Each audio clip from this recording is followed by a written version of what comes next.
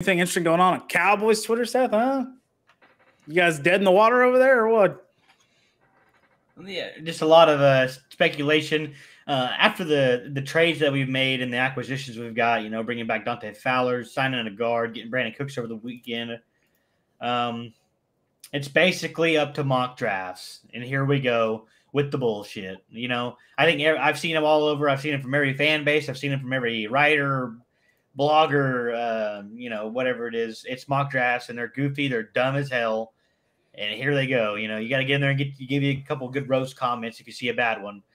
Just give them their, get them in there. You're an idiot, basically. Just give them one of those from Barrett Trammell right there, and just let them have it. That's all we're dealing with is the beat writers, hoping and praying that certain players fall. Dalton Schultz got left. He left on a $9 million deal to the Texans. So here we go. 26. Apparently, we're taking a tight end and all this other jazz. It's it is what it is. I'm excited for the draft. I don't think I've been this excited to go into a draft just to see, because it's not even like a big we need a guy person. We've always needed a guy out there. We've always needed a tackle. We've always needed linemen. But I think we filled the holes. I think the Cowboys are, they're going to take for a position of want now. I think Jerry Jones has always kind of been a want guy, but he's always also filled a hole. So let's see. I don't know. Maybe Jerry Jones trades up. Maybe he sits alone in Cabo again or whatever he was, makes his mind up here. That's good. You're looking forward to the draft, Seth, because the draft is a fun time. I will not be looking forward to the draft until I'm. Let me check. Until I'm about 42 years old. No big deal. Hey, listen, I've been there. I mean, you guys know this. I'm old, and we've been looking. I've been looking forward to the draft for years and years and years. It's really never panned out.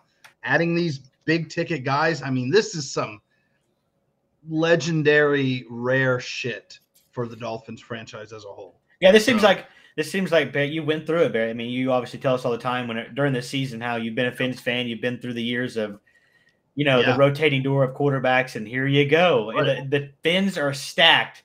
Dak is finally stacked in your favor. I mean, can the Fins pull it off? I don't know. But yes, it's not looking forward to the draft is kind of weird, but whatever. They got a second round pick. I mean, they got a top 50 maybe. Didn't Igbenogany come from the second round? Who? No. Igbo. Oh, no, I heard you. No. Well, hey. No, he was in the first round. That was the 3 first-round picks. Oh, yeah. Picked him over Trayvon Diggs. Probably. Yeah. I mean, a lot of people. But they did not pick up. They haven't picked up anyone's 5th-year option other than Tua from that draft. So we'll see.